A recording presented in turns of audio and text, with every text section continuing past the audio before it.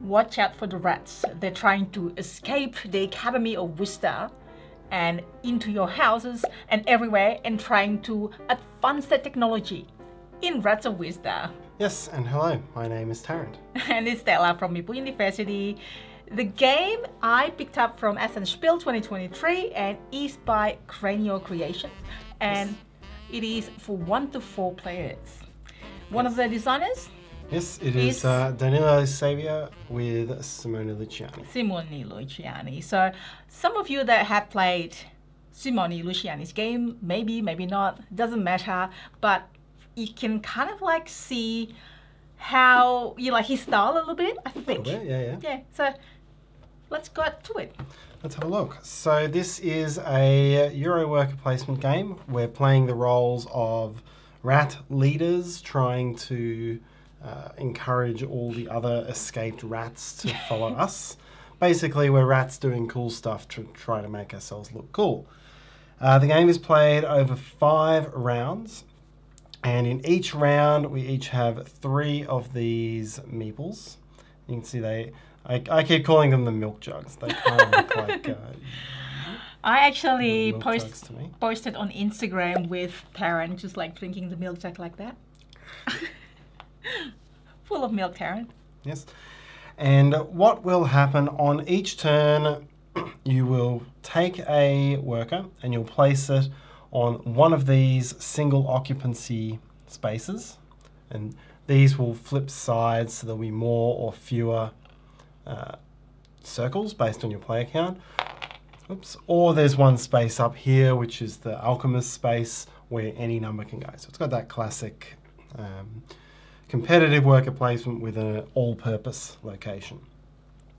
When you go to a space, there's 2 actions that you perform there.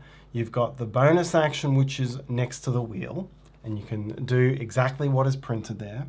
And then you've got the main action, which is one of these 6 printed around the outside, and you perform the action at the strength based on the number of your rat pieces in that sector of the board. So this sector here, the farm sector, if you've put your mice there, or your mice or rat pieces there, they will influence the strengths of these 2 actions.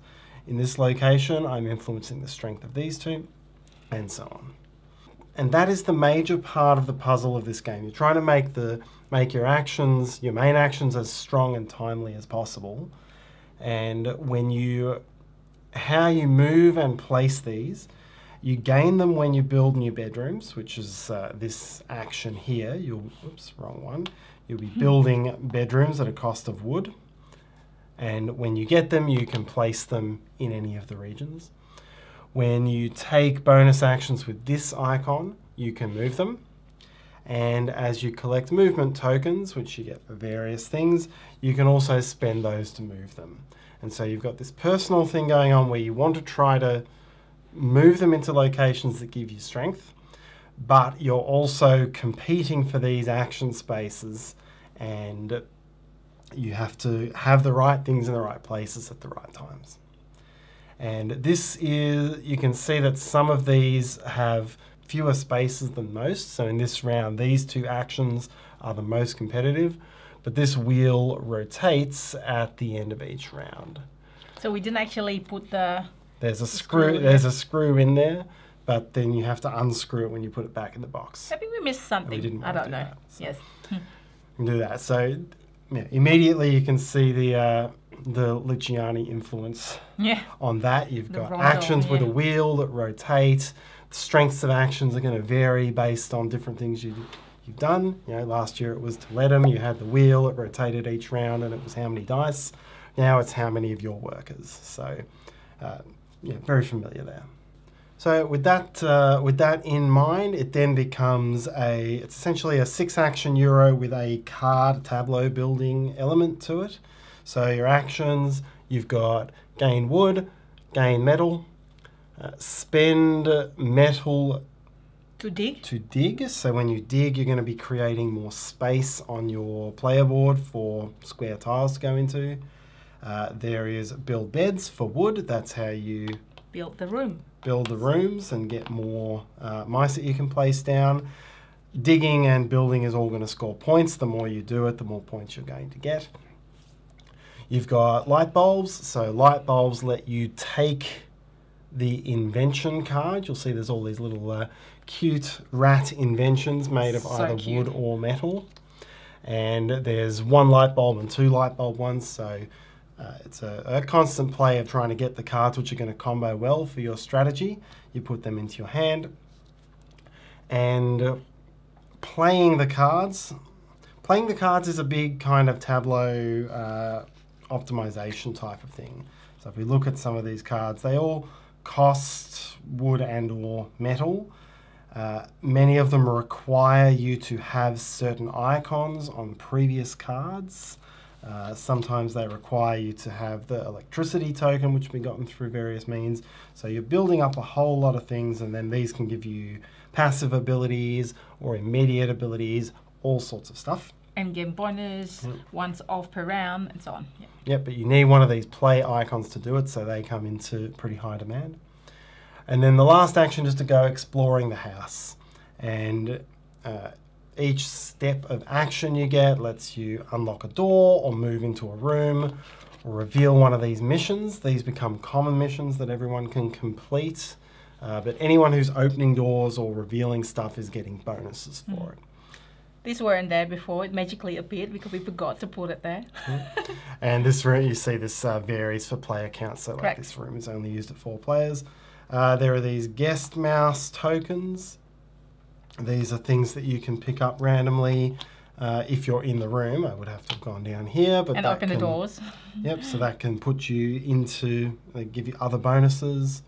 There's some cheese at the end, which is worth points. So, yeah, another big element there. These missions, which I pointed out before, this is a big engine building side. There's another specific icon that lets you complete a mission. And for that, you're taking cubes off your player board, weak ones or strong ones for the upstairs or the basement. And these will give you engine building powers or points and so on. There are some common objectives here that you'll be chasing after as well. In this one, this icon or digging or getting this icon is going to be worth points. Everyone can get them, but they get harder to get the more you go along. So it's good. There's a lot of little timing elements in it like that. Yes, indeed. End of the round. It's a turn order game. So you will have your position in turn order. If you're late in turn order, you really do lose the valuable actions there. So back one.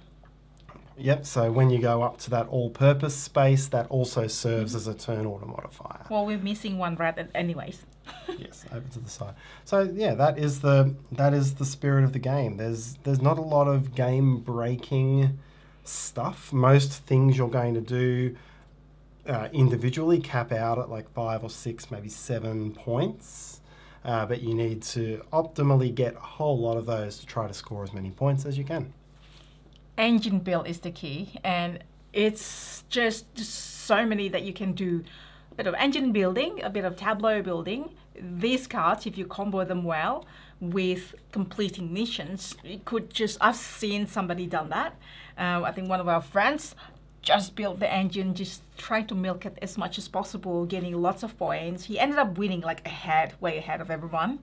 So you see this engine building, so kind of like not engine building, but specialization. So this is also engine build. You put more of this there, but and this is also worth points at the end. If you push on that, you get 16 points. You keep digging. You have to actually balance it as well. You can't just, maybe you can. I've seen that happening also, more specialization. If you generalize, and this one, if you dig all of them, gives you 15 points. And as Tarrant said, this will be, if it's off, this is a bit of engine building, and you can see there's a bit of point as well for the taking. Yep.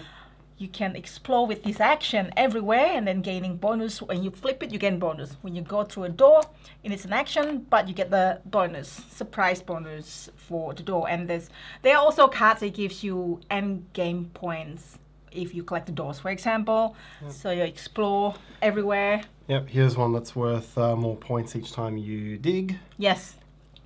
So there's just these things that kind of like drive your strategy, and then you can't possibly do whatever, all the things that you want. You can't possibly do this. If you do this, I think, all of them, and then you probably abandon these collecting cards. Yeah, it seems to be pretty well timed. 5-round game. It's enough time to max out 1 or 2 things.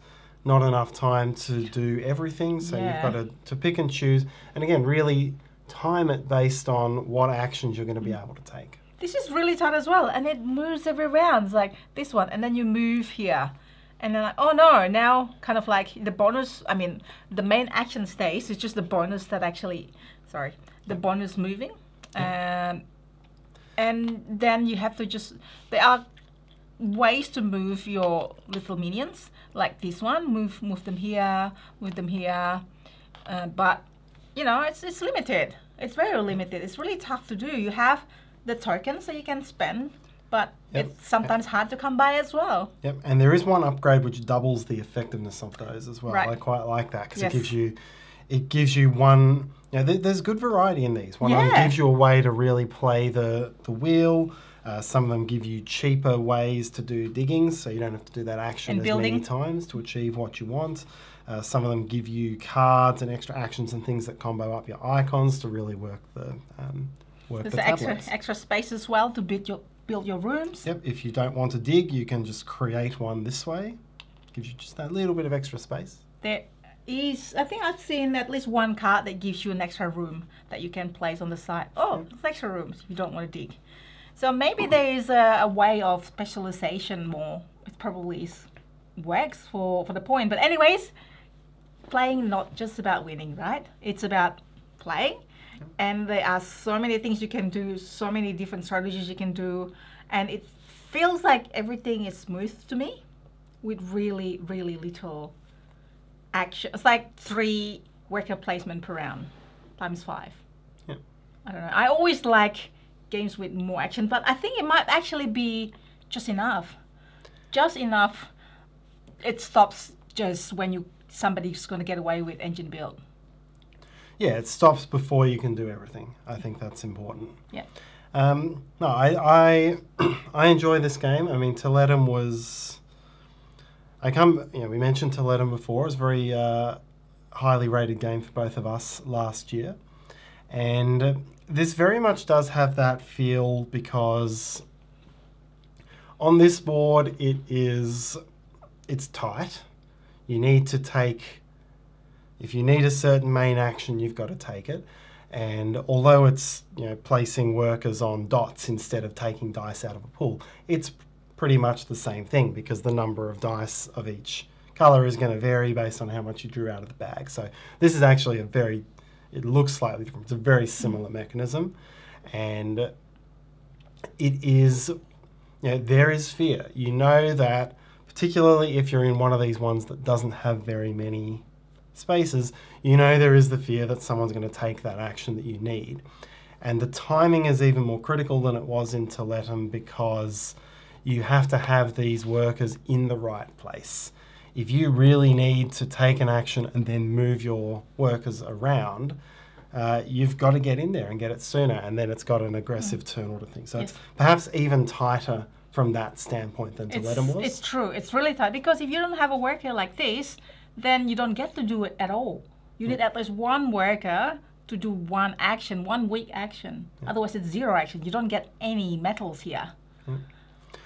And the rest of everything else, it does have that. It has a similar sort of feel because you actually do kind of have those 4 or 5 standard Euro sorts of things to do, and you're kind of doing this bit by yourself. So that likewise is a very Toletum-y feel. Let's spend a little bit of time, a few seconds, to look at the components. The first time I saw, oh, is that a root? Like, no, it's not root. Is it bread? No, it's not bread. It is rats of Wistar, so rats really.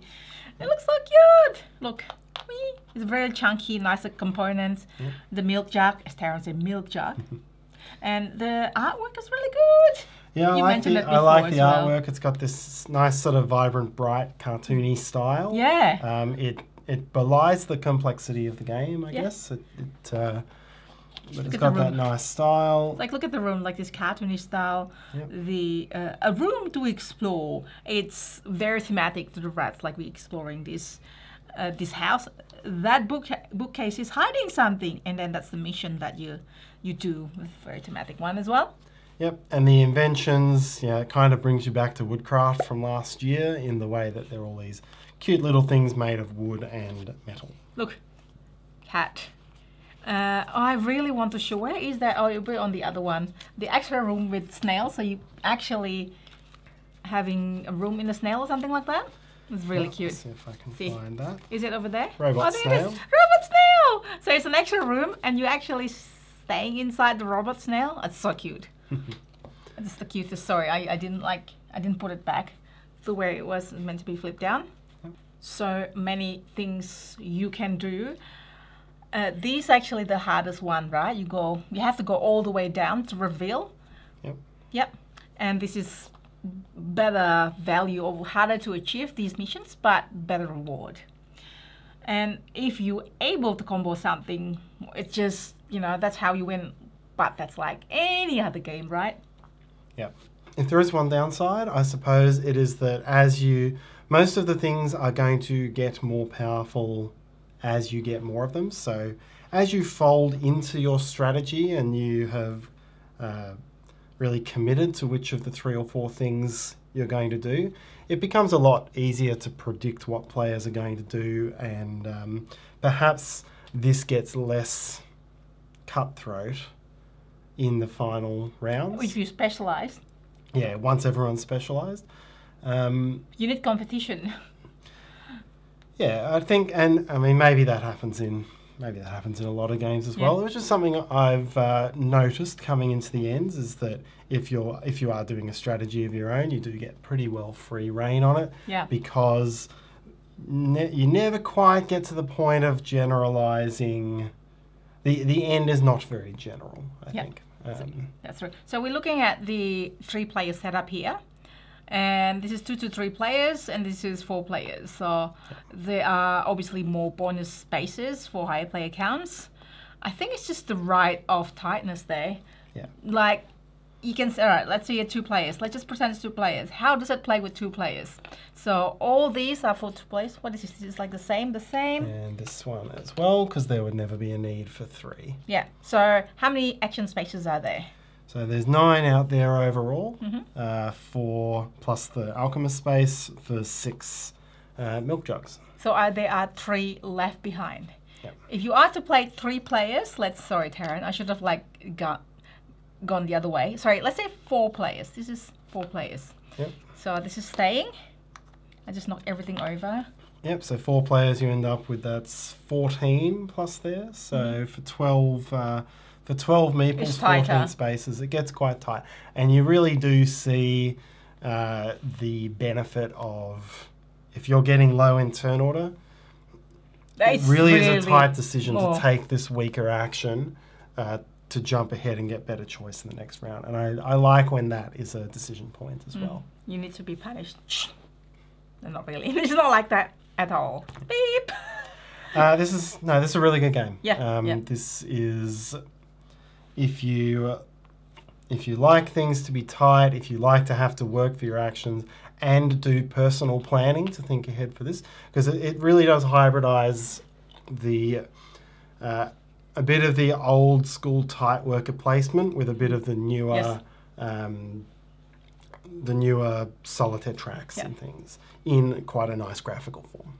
Speaking about planning, you could have planned ahead, and then all of a sudden, you could have all your minions in here, and all of a sudden somebody takes the last action on that spot, like that's it. You're like a little bit AP, I have to redo my turn, but then there's not really a lot of spots left, so you just but you still have to rethink your turn when that happens, which has happened. Yeah, and that can get brutal, especially you get down to 2 players and you see that someone has pushed everything into one location in preparation for the next round. Yes. That's where you can really go in and mess them up. Yeah, you should. As always, harder to do at higher player counts because that might not be the action you want. But it has happened. Yep. Remember that one time where I put all of my mouse there? I should say rats. Hang on. The minions, let's say minions, Brad bread rat. There. Oh, yes, bread rat. Sorry, because it looks like bread. What's a bread? Yes. Like a brat, like, it's a pun. Anyways, these rats in there, and then all of a sudden somebody took the last 2 turns because I did the last 2 spots. Nothing else I can do there. It's so sad. We both enjoyed this game, right? No, yes, very much so. Now I feel like eating cheese. Cheese 6 and 3. Well, this is for 3 and 4 players only. First one to get there, get the cheese. But, you know, I thought that was 6, but then there's so many other points you can get from. So before I will show you more close-up of the components and the cards, thank you so much for watching. Hit like and comments if you have any questions. Subscribe if you want to see more videos. And have a great day. Bye.